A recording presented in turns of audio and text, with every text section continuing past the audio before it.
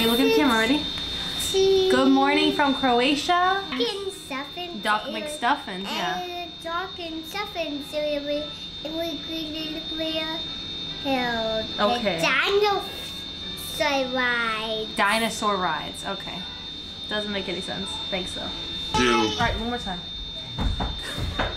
Okay, go to Bačvica Beach. Bačvica Beach. Bačvica. Bačvica. Okay. Bat pizza. Bačvica Beach. Bačvica. I think just the way people treat the beach, more or less. So. Really great for the kids. Stop talking. Stop talking. No, it wasn't, was it? What am I even saying? No. Swimming in the ocean. You're swimming in the ocean, yeah. Yeah. It's the sea, it's not the ocean. People will get mad at you if you say the ocean. It's the sea. He's eating his diaper. He's eating his diaper. He's eating his diaper. Hey. The baby's eating his diaper, so hold on.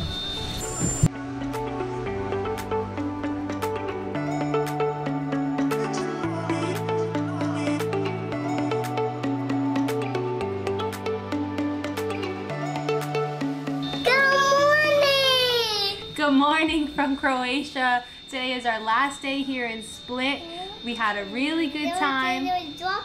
We did a lot of fun things. If you check out some of our previous YouTube videos, you'll see that we took a few day trips. We did do Krka waterfalls. We did Trogir. We did the Salona ruins. Those were amazing.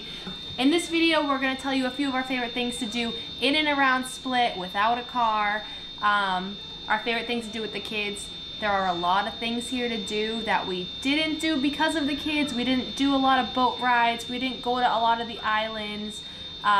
We did a lot of things that we knew the kids would enjoy. So here are 5 things that we did with the kids here that you are guaranteed to love if you're coming here as a family. One of our favorite things to do here is to go to Bačvica Beach. It's a fantastic beach, great for kids, a very long, shallow area. So you can go 20 feet in and still basically just be up to the ankles or calf. And it's only a 15-minute walk from the old town. It's right past the port where all the cruise ships are. It's really great for the kids. I think it's actually the only sandy beach that we've been to so far. And when we checked into our Airbnb, if you saw our previous video, the host actually left us a little sand toy kit for Isla, little Minnie Mouse sand toys with a bucket and a shovel. She had a great time digging in the sand, making sand castles, playing with some other kids. It's really shallow, really far out, so you can go pretty far and still be only about to your knees. So even the baby had a good time. He was crawling in the sand. He was standing up in the water a little bit. There was little waves, just like little baby waves coming through. So they had a really good time. We went there a bunch of times. We've been here 3 weeks, so we spent a lot of days at the beach. It's been really hot. The only downside of the beach is that if you're looking for loungers and umbrellas to rent, there are none. So there are no loungers to rent, no umbrellas, so you have to bring your own. There's very minimal shade. We did have to walk up past the stand, up some stairs, and up into the grassy area to find some spots under the trees, just to put our stuff and lay out of the sun.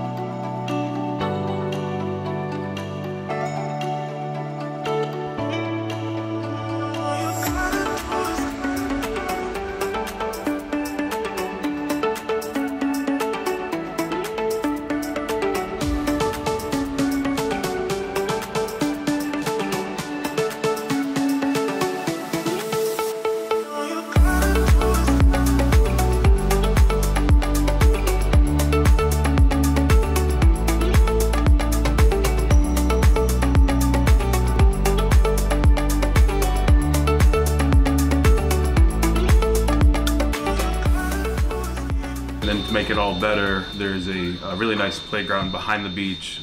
So after we were done swimming, we were able to take Isla there to play, kind of run off some of that energy before heading back. Yeah, she had a really great time. It's literally just right behind the beach. There's a nice little playground. It's all fenced in with a gate so the kids can't run into the street. We went there every time we went to the beach. Isla had a great time. She made a lot of friends. We even met a little Croatian girl named Ellie. I think her name was Ellie. Yeah, I think her name was Ellie. That was Ellie. And she even spoke English. So she was 4. Isla's almost 3. So about the same age. They had a really good time. We went there 2 days in a row actually, and she was there again. So they got to play again at the playground. It was really cute. It was really cute. But Isla couldn't remember her name. She called her every name but her own, which was really funny. She was running around calling her sister, calling her Tina, Raya. I don't even know where she made up these names, but she's made quite a few friends at that playground. It's mostly locals. We saw very few tourists there. We did see some people from France, Germany, but mostly it was Croatian kids that don't speak English. But I mean, kids play. They don't really need to even talk to play, so it was really nice.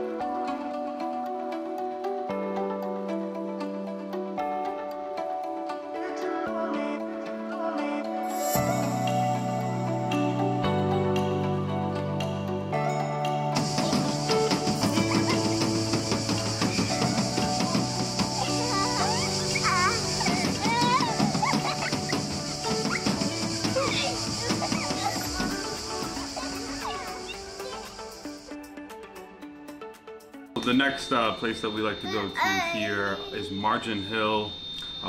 It's quite a bit of a hike up, and it said it was going to be a 10-minute going up the stairs, and that was no joke. I knew that going up there was not stroller friendly. I did read online that there's a separate path, like that cars go up, that we could have went up with the stroller, but it would have taken a long time. And when we walked down there, we didn't really look at the Google Maps to see where the car entrance was, and we did have the stroller. So I saw something online saying that like once you get up to the top with the stroller, like it's fine, it's flat, whatever. So I was like, okay, we'll just carry the stroller up and I'll walk her up, you hold her hand. It was a lot of stairs.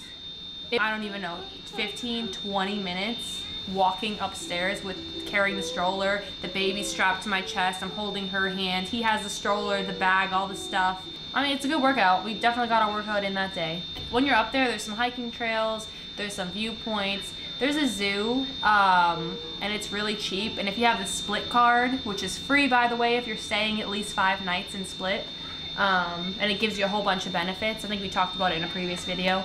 But if you have the Split card, the zoo is free.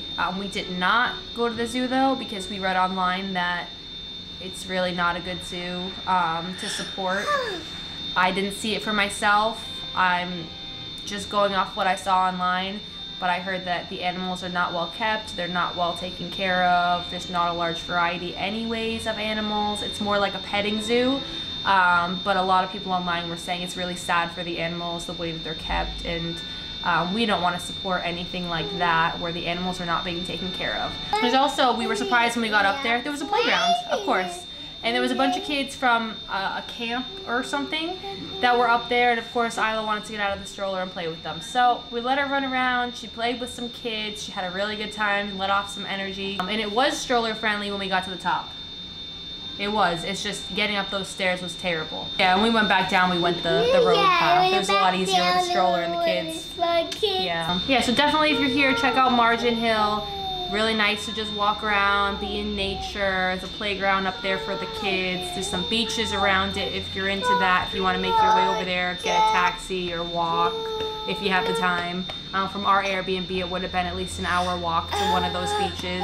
But if you're staying closer to the center, it's a closer walk for you. So, I mean, if you want to do it, then do it. And let me know how it goes, because kind of sad we didn't go. But it's all right.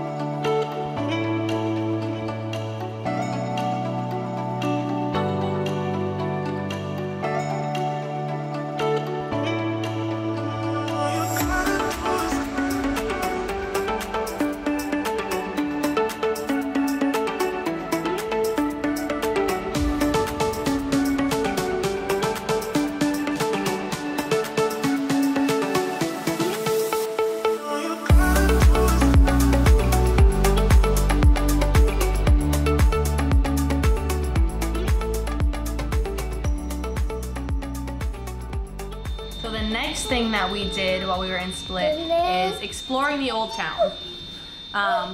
We didn't do it to the extent that most tourists do.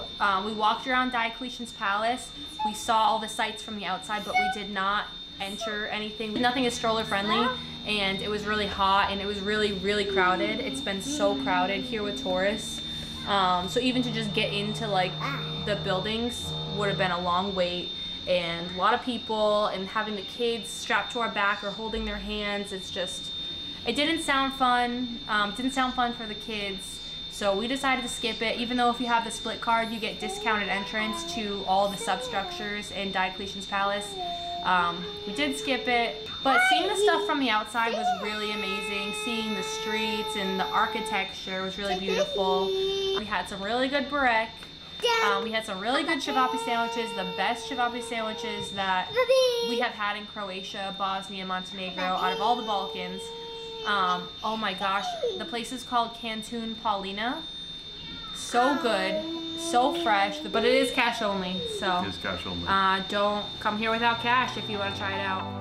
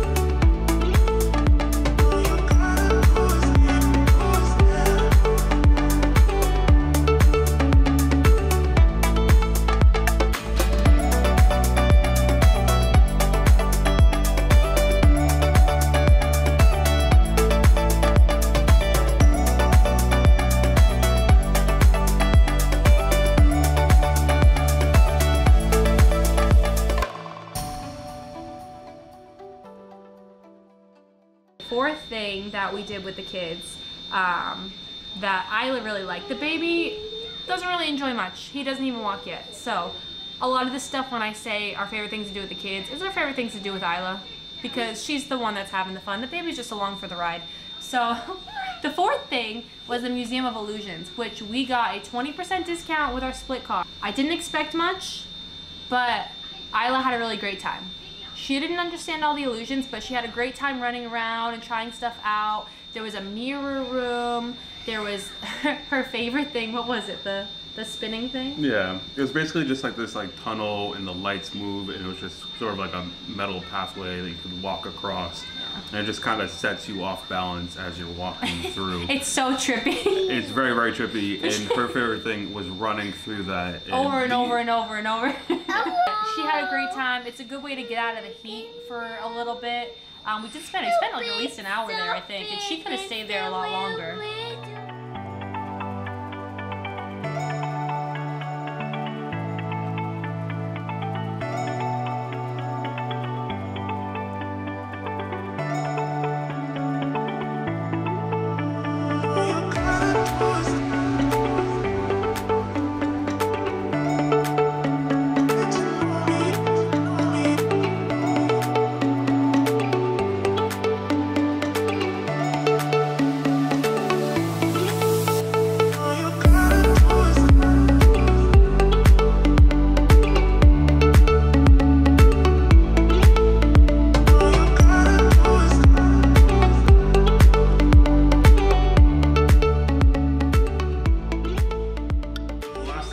To do here is a boat tour.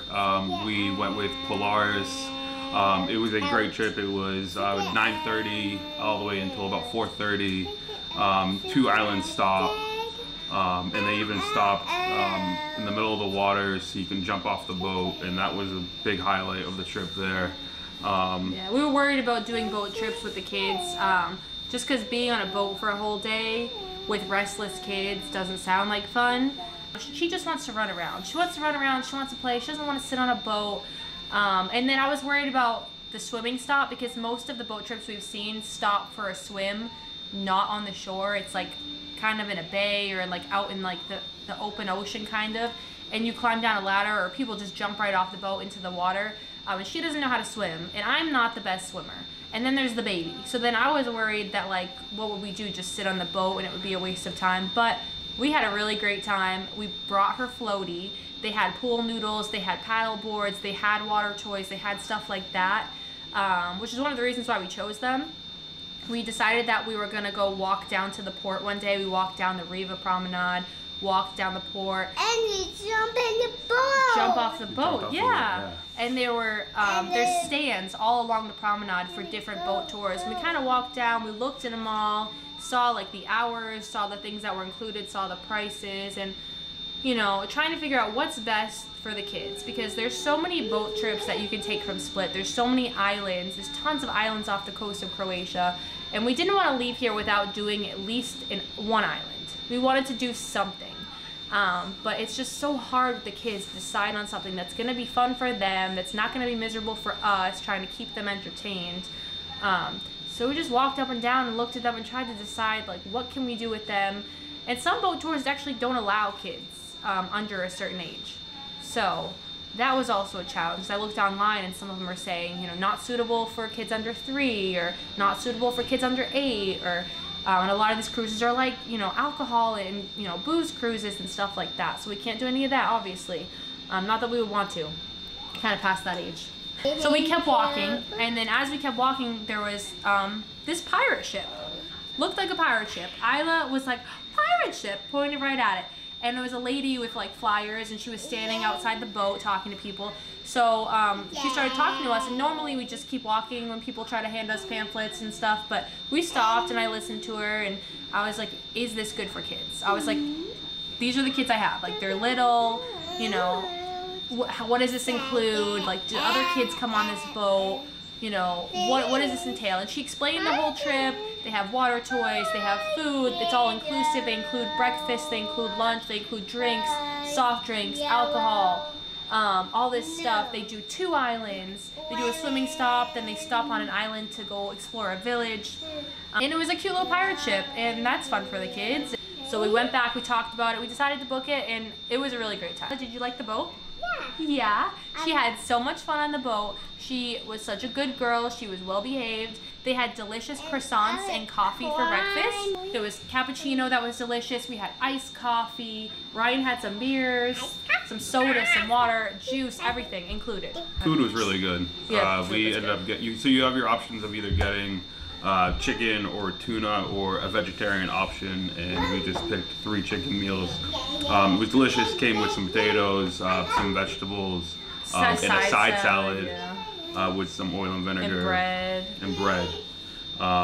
It was all really delicious, and for all of this, $90 per person. The kids were free, so for $180, all inclusive of food and drinks, and fun on the boat, going to 2 islands. Couldn't ask for much more. The kids definitely enjoyed it. Yeah. More of Isla enjoyed it. The baby kind of slept. Jumping off the boat. We stopped at Broch Island. That was the first stop. It was like a little bay. They set it up. We were there for 2 hours to do open swim. They had the beach toys, the paddle boards. Ryan got to jump off the deck into the ocean, which he really loved.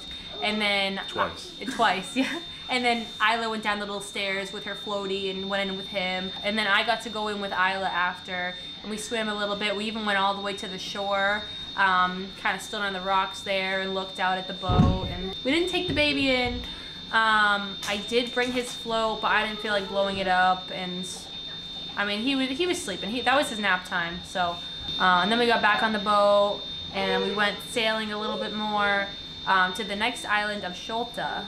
And once we docked there, that's when we had the lunch, and then got off and took a swim in the local beach, walked around the cute little village, and then we got back on and then headed back.